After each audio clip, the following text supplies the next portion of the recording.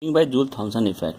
So when a compressed air, that is real gas, is allowed to expand into a region of low pressure or vacuum under adiabatic conditions, a lowering of temperature is observed. So when a gas is passed from compressed gas passed from the higher pressure to low pressure or vacuum, the condition should be adiabatic. It means internal energy, there will be no addition of heat into that system. So what happens? The temperature becomes lower down, and this is called as the Joule-Thomson effect. So what are the salient features of the Joule-Thomson effect? So in the expansion, when the gas is expanding, the molecules of the gas move far apart from one another. So these gas move far apart from each other, and then what happens? Then work is done by these gas molecules in expanding, in overcoming the intermolecular forces. And as the system is thermally insulated, we are not adding any heat inside this system. So work is done at the cost of kinetic energy of the gas molecules, and consequently a cooling effect is observed. So let's take T1 and T2. These are the temperature of the gas before and after expansion of the gas through a small jet under adiabatic conditions.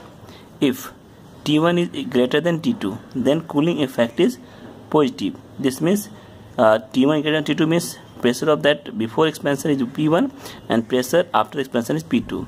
Similarly, volume will be before expansion V1 and after expansion V2. So, or you can see that after expansion the second volume will be 0. So condition for cooling effect is, these two conditions are important. In second condition, if T1 is lesser than T2, then heating effect is observed, and this is called as negative Joule-Thomson effect. Or here delta H is 0 because there is no addition of heat take place during Joule-Thomson effect.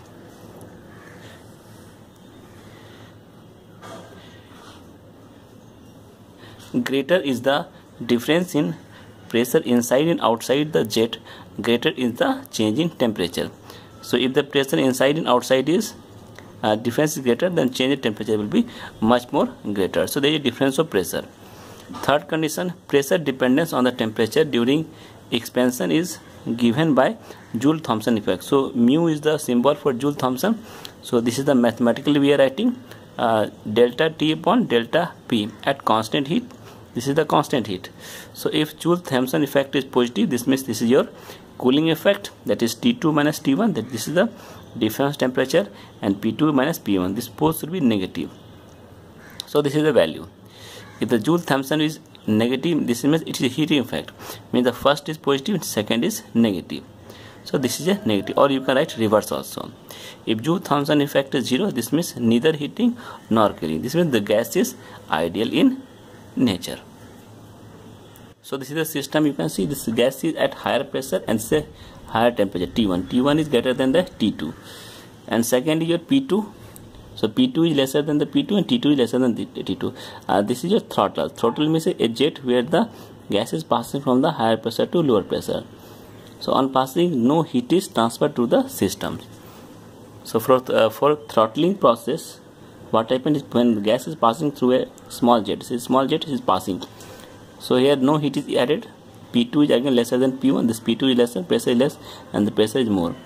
So here we can observe three type of phenomena or three type of condition. If T1 is greater than T2, if temperature of this system is greater than the T2, then cooling is observed. This is the experimental phenomena. If T1 is equal to T2, then no heating or nor cooling. If T1 is lesser than T2, then heating is absorbed. So these are the three cases in which we can study Joule-Thomson effect. Now next is inversion temperature. So what is this one? So for each gas, there is a characteristic temperature above which a gas on expansion it will shows the heating effect, while below it is shows the gas cools on expansion. So this temperature is called as inversion temperature of the gas, and mathematically we can write inversion temperature is equal to 2A by RB. What is A and B? A and B are the van der Waals gas constant. So let us take one example to understand this inversion temperature. So gases which show a cooling effect under ordinary temperature have fairly high inversion temperature. So hydrogen and helium have a very low inversion temperature. So inversion temperature of hydrogen is minus 80 degrees centigrade.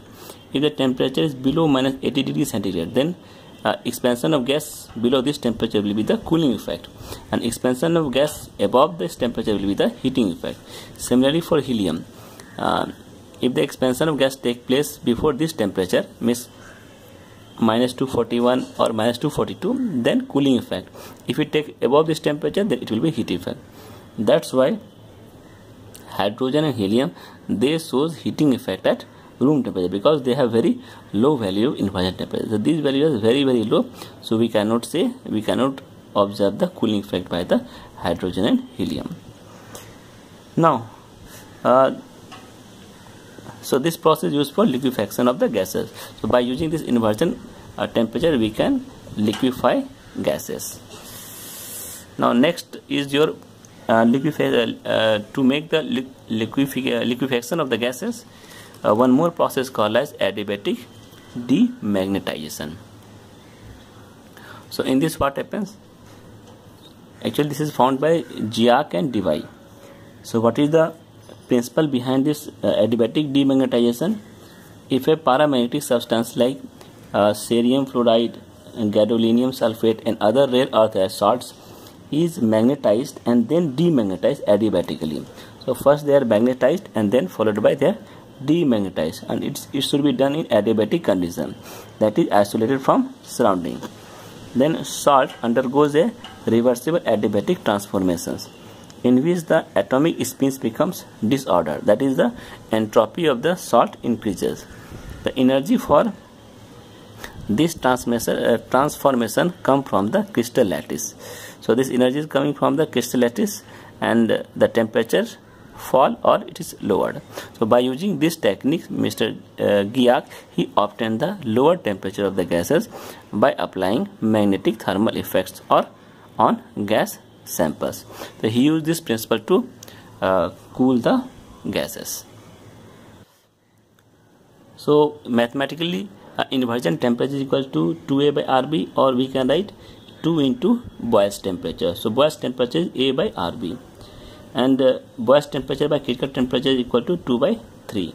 So we can say critical temperature equal to 3 by 2 into B. So if you compare between three temperature, inversion temperature is greater than the critical temperature, and this is greater than the Boyle's temperature. So for example, helium has a inversion temperature is 193 Kelvin, while the critical temperature is 5.3 Kelvin and Boyle's temperature 3.5 Kelvin. So this is the order of the temperature of one gases.